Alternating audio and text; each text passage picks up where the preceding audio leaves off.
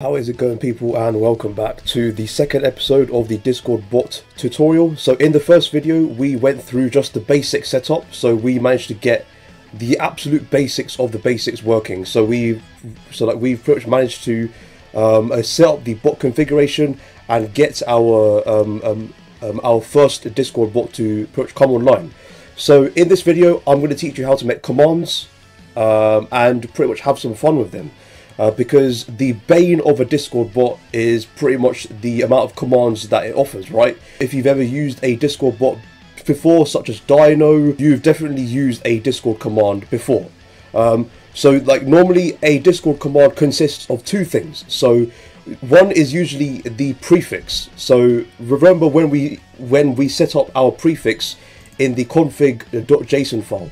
So in this video we are going to be setting that up finally. So the prefix is actually what you use to execute a command. So for example, if I were to execute a help command, I would type in the prefix and then type in help. So what we're going to be doing is setting up the commands configuration, and we are going to be writing our very first command to just send a simple message back to the channel. So let's get started with that. Okay, first of all, we have to set up our bot to use commands, because like we can't just write down a command and expect it to work, because in our main bot configuration we haven't configured anything to do with commands. All we've done is make this private static commands next extension property up here. So we are going to set up this very property right here. So first of all, let's go down underneath the client ready method, because we are going to be doing this before we connect the bot and get it to come online. So if you think about what we're doing here, we are basically setting up our whole bot, and then the connect async occurs. So let's say var and then commands config, and let's make a new instance of the commands next extension. So what we're going to do is make a commands next configuration. So let's say new and then commands next configuration. Cool. And it's done all of the autocorrect for us, and it's even opened our curly brackets for us. So let's end it with a nice colon there, and let's get started. So the first thing in this commands next configuration we are going to do is set up the prefix. So let's say string prefixes is equal to a new string array, and we are going to pass in our prefix from the JSON reader, because remember when we execute this read JSON, it's going to populate these two variables with the correct token and the correct prefix. So now it's time to use this prefix property right here. So let's say in these curly brackets we'll say JSON reader and then prefix. So we've now implemented our prefix into the bot. The next thing to do is to actually enable that prefix to be used in the bot. So let's say enable mention prefix is equal to true. So this line allows us to actually use this prefix with this bot. I'm going to allow this bot to talk in DMs. So let's say enable DMs is equal to true. And like as you can see in this configuration, like if I just type in A, then look at all these different, like these different properties that you can mess around with. Look, there's so many things here. So it's pretty much up to you with the optional stuff, but I'm just going to do the basics. So like we've set enable DMs equals to true, and I'm also going to do another thing, and that's to disable the default help command. So let's say enable default help, and I'm going to set that to false, because later on in the series we are going to be making our own help command. But if you want to see how the help command works in this bot, then you can leave this to true, and like the bot has its own approach default help commands. But I'm going to set this to false, because honestly we can make better help commands later on. So that's our commands next configuration. The next thing to do is to tell this commands variable to enable the use of commands in this bot.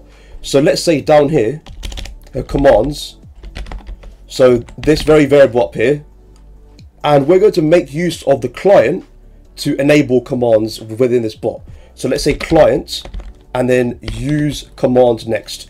As you can see, it enables the commands next module on this Discord client. That's pretty much it's like there's no other explanation for it.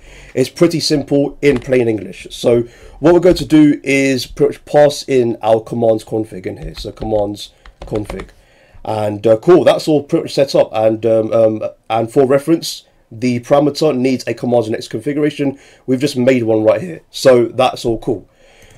So now that we've set up the commands configuration, it is time to write our first command. So like the way we do it in C# is to do it within classes, and we can actually organize our folder structure really well. So like we've got our nice project here, we've got a folder for our config, the program.cs is obviously there as default. So let's create a new folder for our commands, and that folder is only dedicated to commands. So let's right click, let's add a new folder, and let's name this commands. Cool. And let's add a new class in here. So let's name this, I mean, like the name is up to you. Like what style of commands do you want to create? Is it going to be gaming commands? Is it going to be tools or utility commands? Is it going to be, like stuff to do with apps? I don't know. But I'm just going to call this test commands. So simple as that. And we're obviously going to set this up, make this public and all sorts. So we're ready. Right now, this is just a plain old class. Like we need to provide some, like some basic logic to this class so that we can start writing commands. What we're going to do in this class is have this inherit a basic class. So what we're going to do is add a colon, and we're going to let this class inherit something called the base command module. Let's type in base command module. And as you can see in the description, it says represents a base class for all command modules.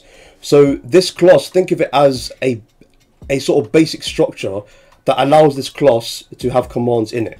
So let's put that in, and this class is now ready to write commands. So now on to the main question: how do we write Discord commands? So I'm going to give you guys a basic layout, and this layout is pretty much how you write Discord commands. So the first thing you guys need to do is declare your command in square brackets. So let's do that first. So in square brackets, we're going to say command. And as you can see, it's using our D# plus attributes. So let's open a bracket and see what it needs. So first of all, it needs a name. So let's give it a name. I'm just going to call it test. So this is our this is our very first command. You declare your command in square brackets and give it a name, and then the second step is to write a method for it. Here's how you write the method. So this method must be public first. So public. And since a Discord bot is an asynchronous application, we're going to say async and then task. So those are the main properties of this method. Now let's give it a name. I'm just going to say my first command. Now the name of this method actually doesn't matter. So you can literally give it any name you want and it's not going to matter. In this command, as a parameter, we're going to have something called a command context. So let's say command context. And then we'll say CTX as the name of this. So what is this command context? So this command context is the very variable or class that pretty much allows us the programmers to pretty much add any Discord interaction that you want. This command context contains literally every single thing that you can do in a Discord bot. Nearly everything. If I type in CTX and then dot, look at all these properties, man. There's so many. I can access the command, I can access the server, and so like that's known as guild. I can access the channel, I can access the client. Fam, like there's literally so many things that you can mess around with. Even the user. So ctx.user is actually pretty much known as the user who's going to execute this like this very command. So whoever's executing this command, you can get their user information by saying ctx.user, and then if you add another dot, look at all these properties, man. I can access their ID, I can access their username. That's just an inkling as to what this command context can do. So this is how you declare a command. So in square brackets, you declare the command, give it a name, and then you declare an asynchronous method for it and give it a command context. This command context must be here in every single command that you write. So that's that. So now let's actually program this command to do something. So like I said at the start of the video, I'm just going to program this command to just send a message back to the server. So since every task is going to be asynchronous, we have to put an await. So let's send a message to the channel where we will execute this command. So right now my prefix is exclamation mark. So if I did exclamation mark and then test in here, I would expect a response from the bot, right? So let's send a message to the channel, and the clue is in what I just said. We are going to send a message to the channel, right? So let's get the channel through the context. So let's say ctx.channel. And then if I press dot, there's a lot of methods that you can access in this very, like in this Discord channel class. There's delete async, clone async, send message async. So this is the one that we need to use to send a message. It's very simple. It's in the name. And there's a lot of other methods. Like if I sort by method, then look, there's hundreds, honestly. Look at all these methods, man. So like this is pretty up to you to mess around with. Let's do send message async. And let's just send a random string. I'm just going to say hello. Cool. And as usual in C#, let's end the line off with a semicolon. And there we go. That's our first command. So now I can just clean up the usings, make everything nice and neat. And we have our first command class with our first command. Now at this point, you've probably tried to start the bot executing this command and saying, why does this not work? I'll tell you the reason. It's because you haven't registered that command in the main bot config. What we're going to do in our main program, aka our main bot, is we are going to register this command class to this bot. Say commands, and then we register our commands. So this needs like two things. So like in this format, we need to put the class in angled brackets. So let's put test commands in the angled brackets. And these normal brackets can be left empty. So we've done that. So now let's start up the bot. So let's just build everything, save everything, build everything, make sure everything's all good. So one succeeded, cool. And let's start up the bot. So cool, everything's all good. Looks like it's failed. Like check your token. Okay, yeah. I reset my token, so I like yeah, there we go. And let's check if our bot has come online. Yes, it has indeed come online. So now let's execute that command that we just wrote. So we just wrote a command called test, and our prefix is the exclamation mark. So let's say exclamation mark and then test. Let's see what comes up. And there we go. Like the bot has sent a message saying hello. So pretty simple. Let's say hello to the user that executed this command. So what we can do is put this in a nice concatenated string. So let's say in curly brackets. So like if you guys remember that we can get the user information by saying ctx.user. Let's do that. So let's say ctx.user and let's get their username and put that in the string.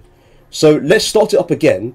And let's see what that looks like. So it should get my username since I'm the one that's executing the command. So let's do test again. And yeah, there we go. I said hello and then it's put my username there. How cool is that? So let's make a new command and let's make it add two numbers together. So this is what I could introduce you into command parameters now. So let's say, like, so remember those two steps I taught you. Let's use square brackets like to make the command. So let me name this add because we are going to add two numbers, and let's make the method for it. So it's got to be a public async task, and let's give it a random name. So let's say add, and it's always got to have the command context. So hopefully you guys understand that, and let's give it a name ctx. Okay, so like if you've ever coded in C# for a long time, they can add any sort of parameter to a method. So it works the same way in here. So I can just say int and then number 1, and that will count as a parameter. So let's do let's add another one and let's say int number 2. So how do these command parameters translate in Discord? That's just the same as saying add and then 1 and then 1. So I added a space and I put in a number, and then I put in another space, and then I put in the second number. So this is how it translates. So these two parameters, this is how it translates. So let's actually program this command to add those two numbers together. So what we're going to do is store the result in a variable, and then we'll send a message off. So we'll say int, and then like the result is equal to number 1 plus number 2. So we've just added both of those numbers, and now we need to send that message off. So let's say await ctx channel send message async. It's literally the same as what we've done before, and let's put the result in. Now notice that the result is an int variable. So if I say like the result, then it's not going to be happy because it wants a string. So as you can see, it can't convert from an int to a string. So literally, like, an easy fix is just to say to string. Literally, that's all you need to do. There's no complex thing that you need to do. Just turn it to string. So there you go. We've added our two numbers, and then we're sending it to the channel. Let's give that a test now. So let's click on start. And since we added a new command, it's going to apply in here automatically. So there's no change that you need to do here. It's just going to read the class to register them. That's literally it. So let's test out our add command. So let's see what happens if I do add on its own. So as you can see, it doesn't do anything because we need to provide our two parameters as we've got here. So the command won't work unless we put in those valid parameters or satisfy what the parameters are. So let's do our, so like let's just add 1 plus 1. So let's say add 1 and then 1. And it should give out 2. There we go. I mean, it's pretty simple, pretty straightforward. Let's do add and then, I don't know, like 10,000 plus, I don't know, 11111. Let's see what that gives us. And there we go, it's give us, yeah, there it is. And you can do the same thing with all the other operations like subtracting, multiplying and dividing. So what I can just simply do is just copy and paste this whole command, but change it to subtract, like change the method to subtract, and then add a minus sign here. And it will literally do the same thing. So if I start up the the bot now, and then if I do subtract 2 and 1, it should give me 1. There we go. Like literally, I've just done that in seconds. Let's do subtract 10 and 9, and it should give me 1. Yeah, I mean, it's pretty darn simple, honestly. So like, have a mess about with that. Like, have a mess about with sending message. Also have a mess about with the command context parameter, because this command context is very powerful, like as I've just shown you. So that's it for making commands. Hopefully that taught you how to create your first command. If you have any questions for me, then obviously join my Discord server. Link is in the description, or just leave a comment below. And pretty much aside from that, make sure you guys like and subscribe to my channel. Obviously share this as many places as you can, and I'll see you lot in the next video. Peace out.